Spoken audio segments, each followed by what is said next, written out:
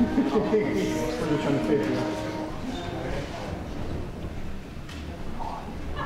Oh no.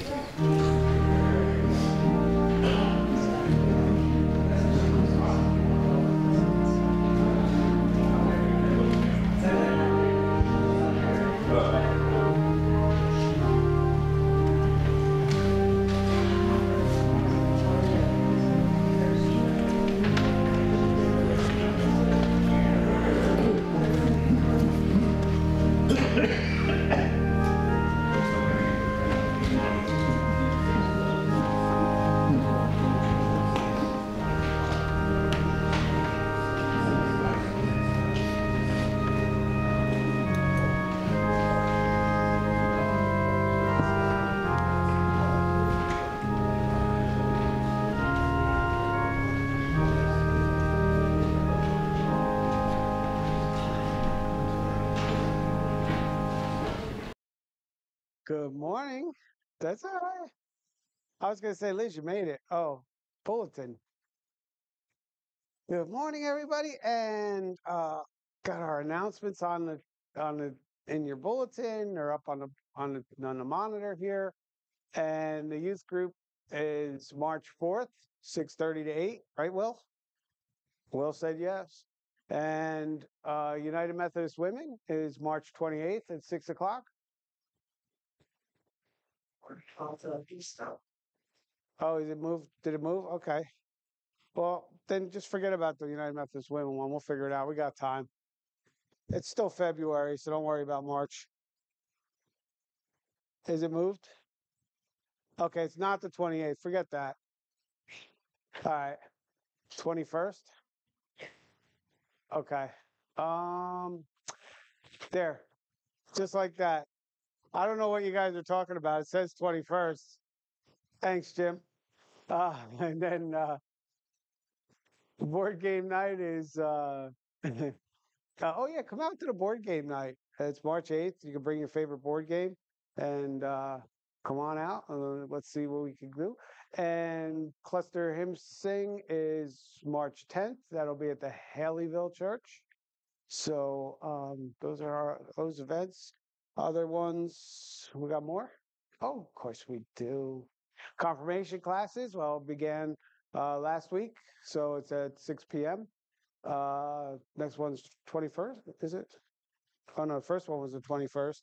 So the next one's this next Wednesday, be the next three.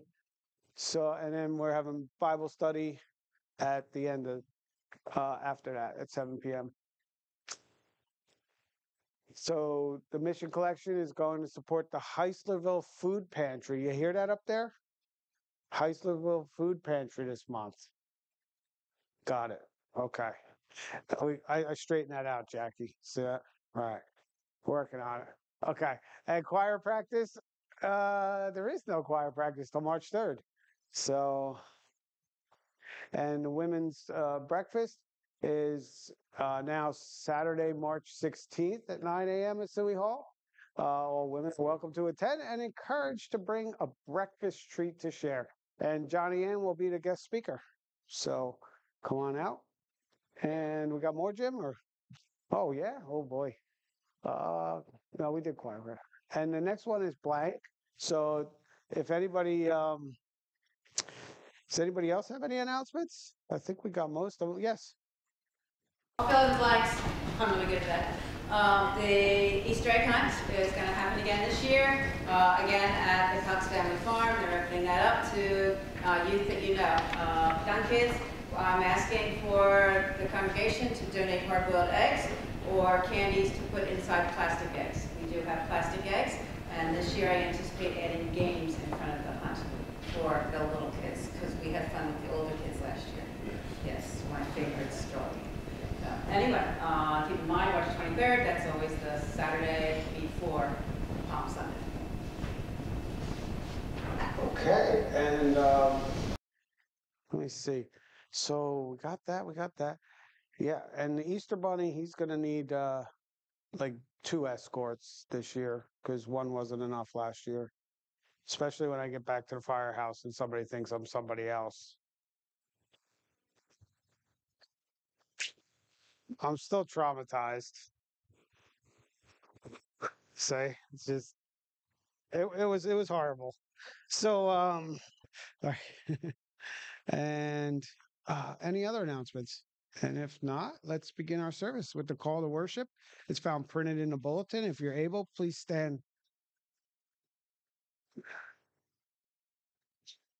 Please glorify the Lord. The Lenten journey has just begun. Place your trust in God who walks with you.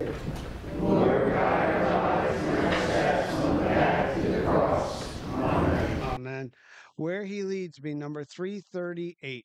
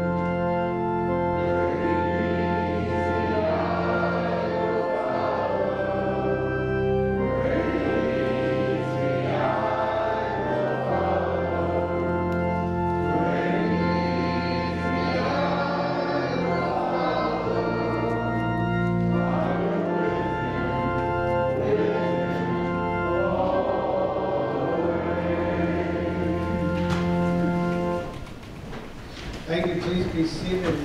Inside our bulletin is our opening prayer. Let us pray together. O Lord, our God, you are always so ready to bestow your good gifts on us than we are to seek them, and are willing to give more than we desire or deserve. Help us so to seek that we may truly find, so to ask that we may joyfully receive, so to knock at the door of your mercy and be open to us. Through Jesus Christ our Savior.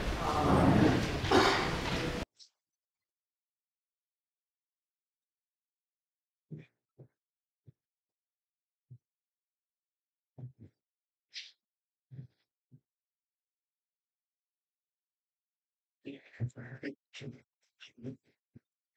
Good morning.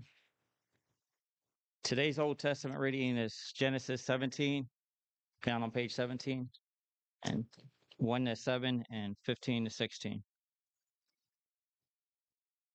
Abram was 99 years old when the Lord appeared to him again and said, I, the God all powerful, I am the God all powerful. If you obey me and always do right, I will keep my solemn promise to you and give you more descendants than you can be counted.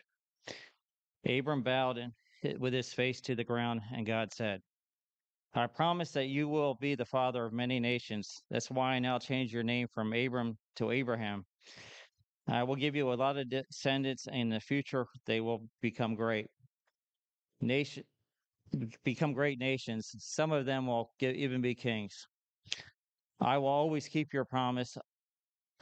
Always keep the promise I have made to you and your descendants, because I am your God and their God.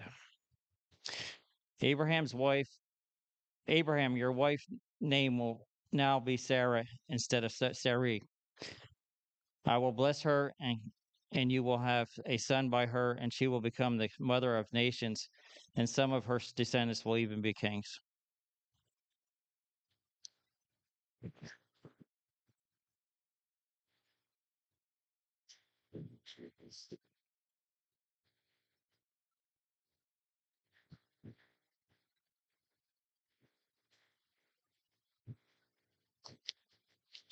Good morning again.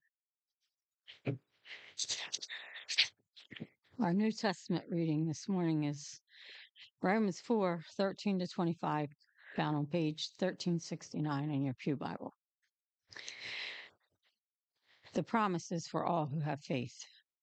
God promised Abraham and his descendants that he would give them the world. This promise wasn't made because Abraham had obeyed a law, but because his faith in God made him acceptable. If Abraham and his descendants were given this promise because they had obeyed a law, then faith would mean nothing, and the promise would be worthless. God becomes angry when his law was broken. But where there isn't a law, it cannot be broken. Everything depends on faith in God, so that God's promise is assured by his great kindness.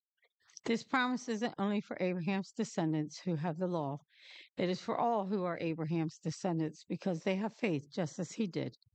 Abraham is the ancestor of us all. The scriptures say that Abraham would become the ancestor of many nations.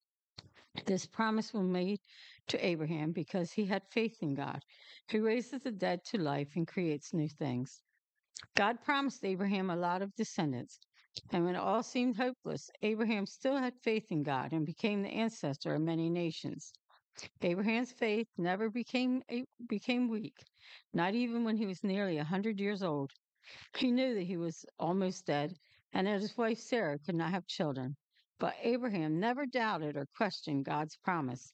His faith made him strong, and he gave all the credit to God. Abraham was certain that God could do what he had promised, so God accepted him, just as we read in the scriptures. But these words were not written only for Abraham. They were written for us, since we will also be accepted because of our faith in God, who raised our Lord Jesus to life. God gave Jesus to die for our sins, and he raised him to life so that we would be made acceptable to God. The word of God for the people of God. Okay, our responsive reading is found on page 753 in the Methodist Hymnal. It is Psalm 22, verses 25 to 31. You may rise if you are able.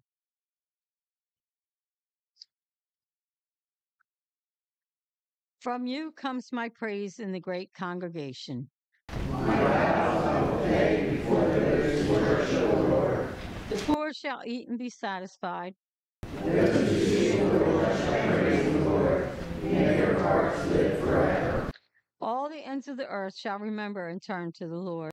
And all families of the nation shall worship before the Lord.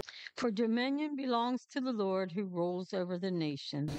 All who sleep in the earth shall bow down to the Lord.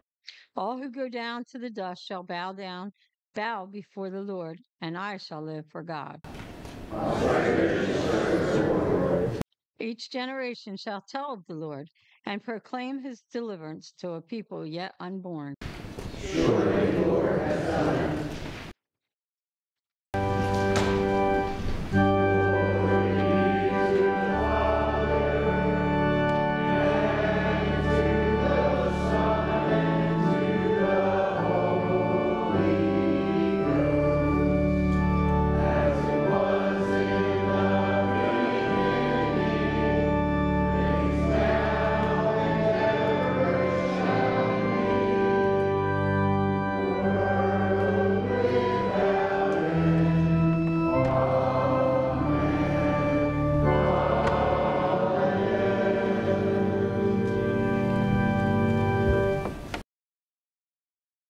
Please be seated. And I don't know if you're visiting and you really don't understand Lieutenant Latte. It started during the pandemic. Little boy jumped up in the back of his dad's pickup truck and he held up a Wawa coffee cup holder like a mask. And I asked him if he was Captain Coffee Cup. So I wanted to be Lieutenant Latte. So this one, I'm playing some of our best of. This has never been played in church, actually, because this one's from 2020. I don't think we were back in church. We weren't back in church yet in 2020, were we? No, right? So I think this is before that. So this is a little bit longer than usual, but it's my best of, and it's never been here. So let's take a look.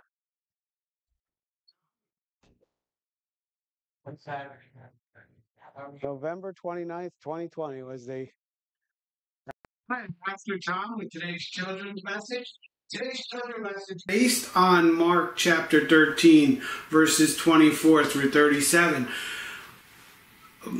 Jesus was crucified and died for our sins. But when his body was placed in a tomb on the third day, his whole body and soul were reunited, and he was raised up from the tomb. He was given a perfect body from then on. Death could not hold Jesus down. Even though he died, he rose again. God raised him from the dead, and he spent time talking to his disciples, telling them about things that he had talked about. And before he died, he told them that he was going to die and rise again. And then when he went into heaven, he kept warning them, you must pay attention. One day I will return. As Christians, we're always waiting for that return of Jesus. So as we wait for that return of Jesus, Jesus said it will come like a thief in the night. No one knows when he will return. Only God the Father knows. Jesus doesn't know when it's going to happen. The angels don't know when it's going to happen. And that's what he said in Mark.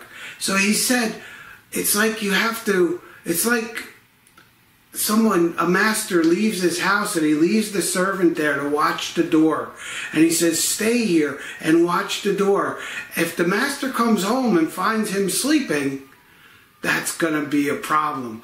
Jesus doesn't want to find us sleeping. And by sleeping, what Jesus means is you could go to bed at night. That's okay. That's not what we're talking about. But sleeping is not paying attention to Jesus and not paying attention to the Bible, not listening to your parents. That are all ways where we are sleeping. And we're not paying attention. And if Jesus comes back, and no one knows when that is, and if he comes back and we're doing something we shouldn't be doing, we're going to have to explain that to Jesus. If Jesus comes back when you're arguing with your parents, you're going to have to explain to Jesus why you were arguing with your parents. If you were doing something else that you weren't supposed to be doing and Jesus comes back, he's going to know, and he already knows, even if he doesn't come back, he knows when we're doing things that are not right.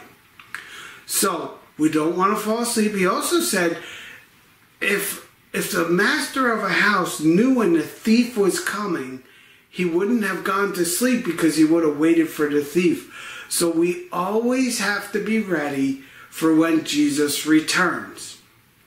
Now, what I have is a short video after this, another Captain Coffee Cup video, and you're going to see what happens to Lieutenant Latte when he falls asleep.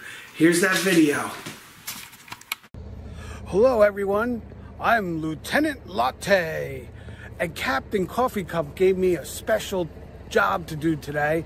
It's really dark out, it's nighttime, that's the moon up there, right there, that's the moon, and he told me to watch the silver bullet for a little while. He left the silver bullet running. Here we are in the middle of Dorchester, out in the woods. You can see the trees back there and everything. And Captain Coffee Cup gave me the job of watching the truck, the silver bullet. But boy, it's really late and dark. You know what? I know what I could do. I know exactly what I could do. I could get in the back of the silver bullet over here, and this is perfect. That's why they call this the bed of a pickup truck. I can come right here and I can take a quick nap.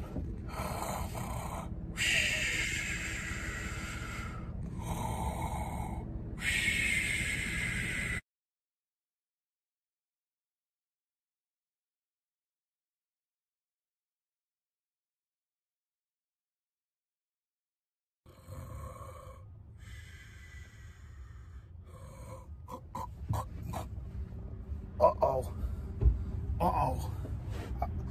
I must have fallen asleep. Oh, no. Oh, Captain Coffee Cup's gonna be mad. I think somebody took the truck. I don't know where we are. Oh, I'm definitely not in Dorchester anymore. Oh, boy. Captain Coffee Cup's gonna be really, really mad. He told me not to fall asleep with the truck running, and I did. Now I gotta figure out where I am and how to get this truck back home. Oh boy, we're in a lot of trouble now. This is definitely not Dorchester.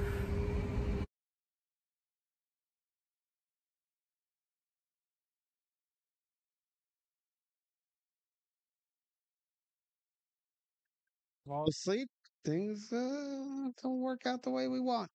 So, our scripture lesson today is from Mark chapter 8, verses 31 through 38. Jesus began telling his disciples what would happen to him.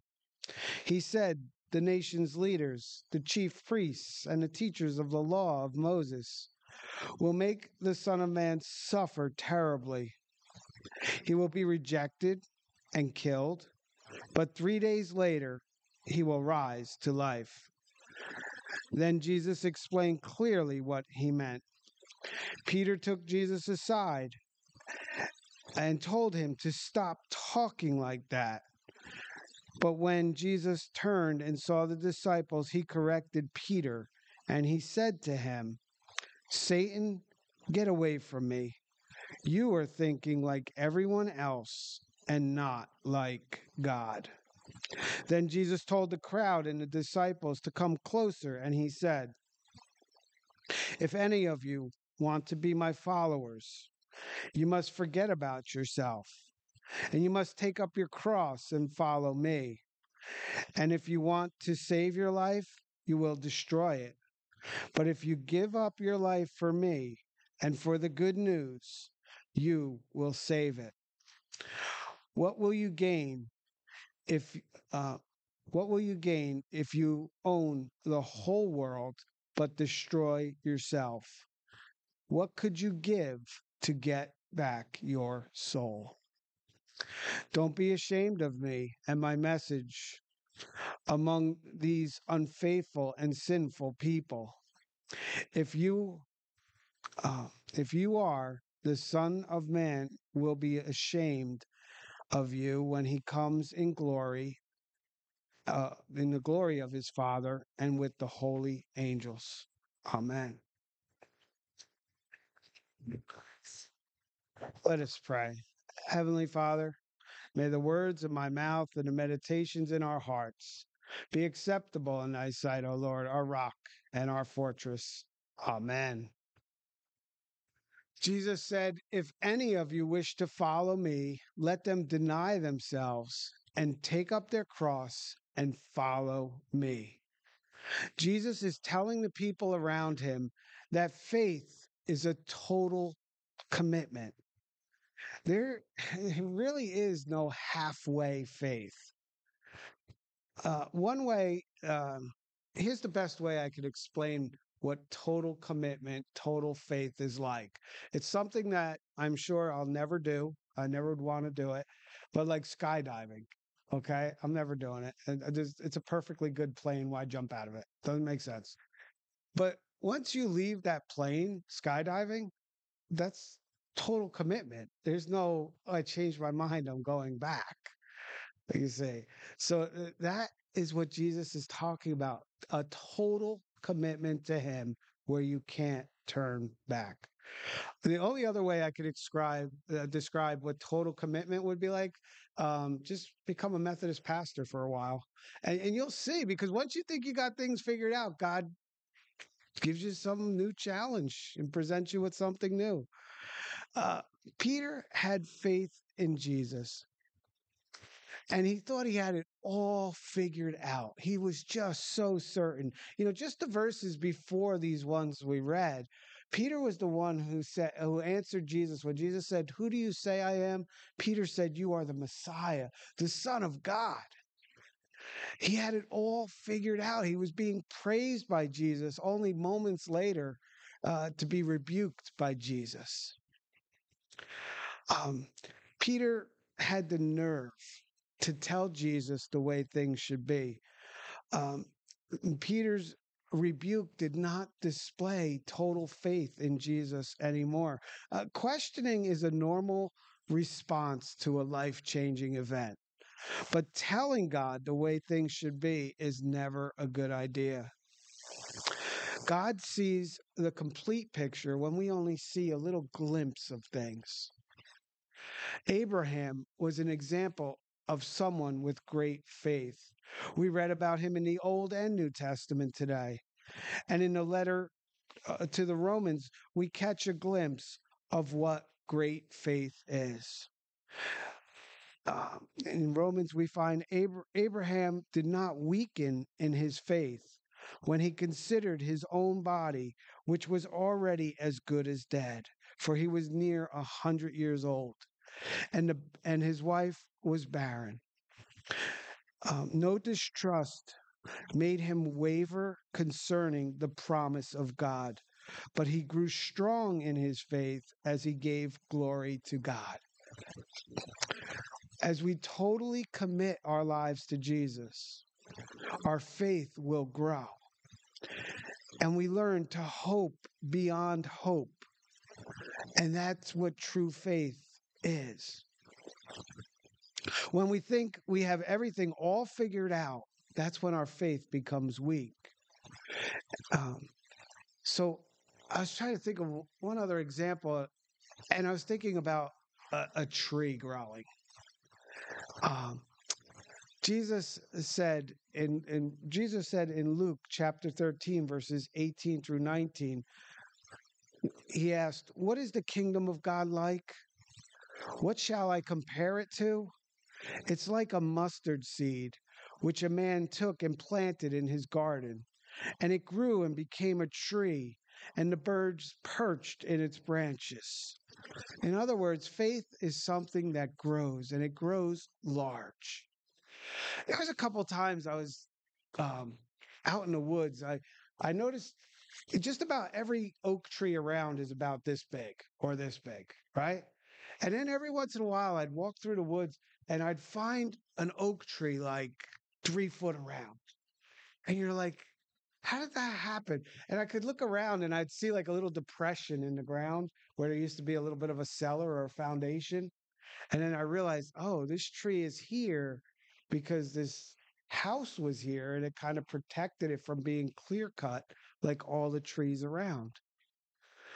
And then I just sit there. Yeah, come on. You ever see a big tree and you just look at it and you stare at it and you think about it and you wonder, how did it get so big? And there's got to be more than just because it was near a home that it got this big or it was in a protected area. First of all, let's talk about uh, farmer people. We need soil, right? We need soil for the tree to grow in. Um, and there's something else as that tree grows and you're looking at it and you just see all the branches branching out and just sucking up that sunlight. It needs sunlight to grow as well. So what does it take for us as to grow as Christians? First, we need to be like that big tree that's next to a home being protected. We need to be close to God. In other words, we need to have faith in God. Faith is what keeps us close to God. In Proverbs, we read, trust in the Lord with all your heart and do not lean on your own understanding. In all your ways, acknowledge God, and he will make straight your paths. Be not wise in your own eyes, but fear the Lord and turn away from evil. Faith is a seed that's planted in our hearts, and our hearts are like the soil that helps our faith to grow. But besides the soil, the tree needs two things. It needs healthy soil, it needs nutrients in the soil, and it needs water.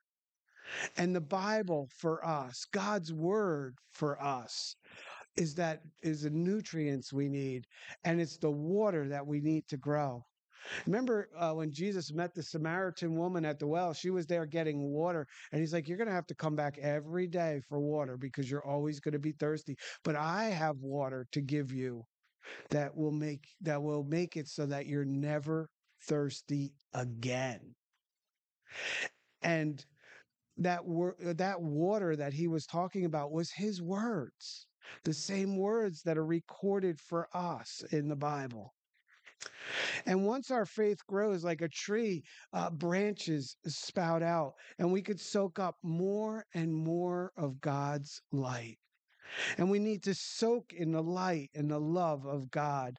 Faith, um, faith soaks up God's light, and God's light brings revelation. It brings a revelation of just how awesome our God is. That video, I guess you saw, is a little bit something special that's not in part one or part two. It's what happened in between part one and part two. That was up in Cherry Hill. For some reason, during the middle of the pandemic, my son decided to buy a house because it was a good time to buy. And then he wanted two TVs at Best Buy. So we had to drive him all the way up to Cherry Hill to get these two big mammoth TVs. Remember that, Denise? And oh, it was a lot of fun, wasn't it? Yeah, it was. And then we had to try to figure out how to get out of that lot. And as we tried to figure that out, I went the wrong way, of course. And we went down and we went through this intersection. It looked a little sketchy. And we went down to the a roundabout. We turned around and we came back and we're coming through that intersection. And there's a car upside down. And it was an accident just in that time that we drove up and back. And it just made me think of God's protection for us. Uh, some people would say, wow, you were real lucky. You know, I mean, you were right there almost when it happened. But I don't believe in luck. I believe in God's protection because of my faith. So faith is that seed in our heart, and our hearts are like the soil that helps that faith to grow. Um, and as I was thinking about all this, and I was reading, once our faith grows like a tree, the branches sprout out, we suck up God's light, and we see more how awesome God is. And then after I wrote all this, I found this psalm, and it reminded me just about what I was talking about in Psalm chapter 36, verses 8 and 9. It says, "They feast on the abundance of your house. You give them drink from the river of delights. For with you is a fountain of light, and in your light we see light." God's light is the revelation that comes from the Bible, and we could just soak that up all the time. God did not give us commandments just so that we could be punished for breaking them. God gave us commandments so that when we follow his word, we could have an abundant life in God. A tree, I don't think a tree, I'm not really sure. I don't know if a tree can think. No, a tree can't think, I don't think. Science people, could a tree think? Okay, but anyway, pretend it could. But a tree wouldn't worry about surrendering itself to the sun. It just bathes in it. Now, a tree really has no choice but to bask in the glory of the sun. But you and I, we have a choice. And that choice is, do we surrender all we are and all we hope to be? Will we surrender that to God? Or will we be like Peter and we'll just know better and we can tell God what to do? But if we surrender all to Jesus, we can know this.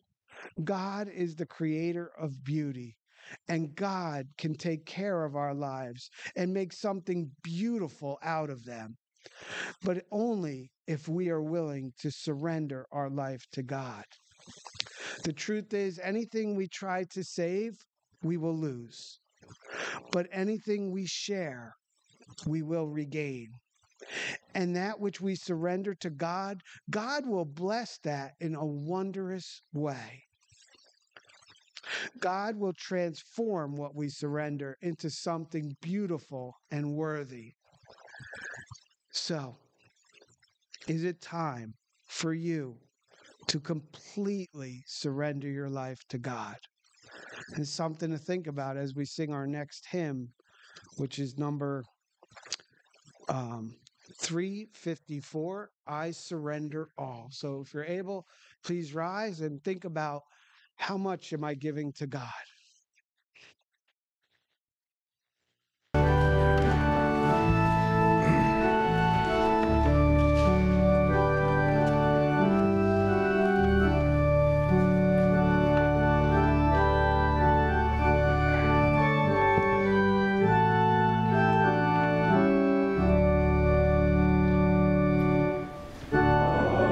Jesus, I surrender all to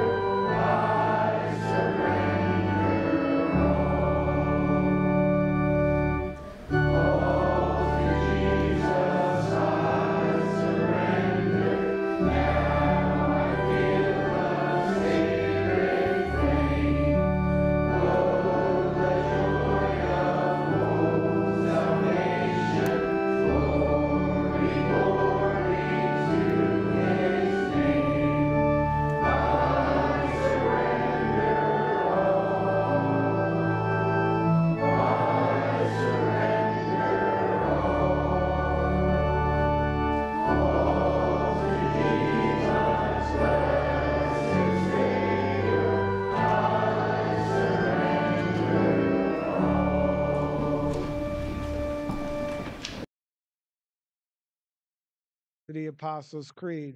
I believe in God the Father Almighty. Maker of heaven and earth, and in Jesus Christ, his only Son, our Lord, who was conceived by the Holy Spirit, born of the Virgin Mary, suffered under Pontius Pilate, was crucified, dead, and buried. The third day he rose from the dead. He ascended into heaven, and is sitteth at the right hand of God the Father Almighty. From thence he shall come to judge the quick and the dead. I believe in the Holy Spirit, the Holy Catholic Church, the communion of saints, the forgiveness of sins, the resurrection of the body, and the life everlasting. Amen. Thank you. Please be seated and have the ushers ask all of this in the name of our Lord and Savior Jesus, who taught us to pray, saying, Our Father, who art in heaven, hallowed be thy name. Thy kingdom come, thy will be done, on earth as it is in heaven. Give us this day our daily bread. Forgive us our trespasses, as we forgive those who trespass against us. And lead us not into temptation, but deliver us from evil. For thine is the kingdom, and power, and the glory forever. Amen. Now you're going to want to grab this color book. I'm really bad with colors. It's kind of a orangey pink to me. I don't know. So grab this book, a praise book, turn to page 219, and that's our closing hymn, Jesus Paid It All.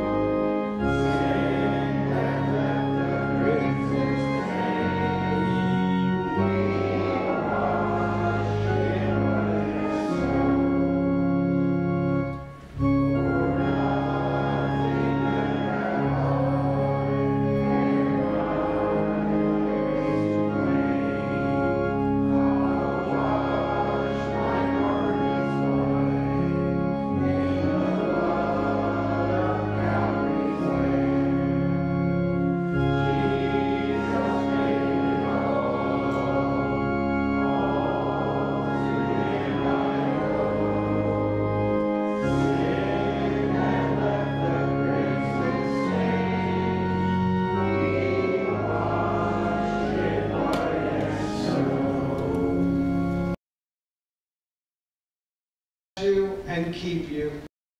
And the Lord make his face to shine upon you and be gracious unto you. And the Lord lift up his countenance upon you and give you peace. Amen.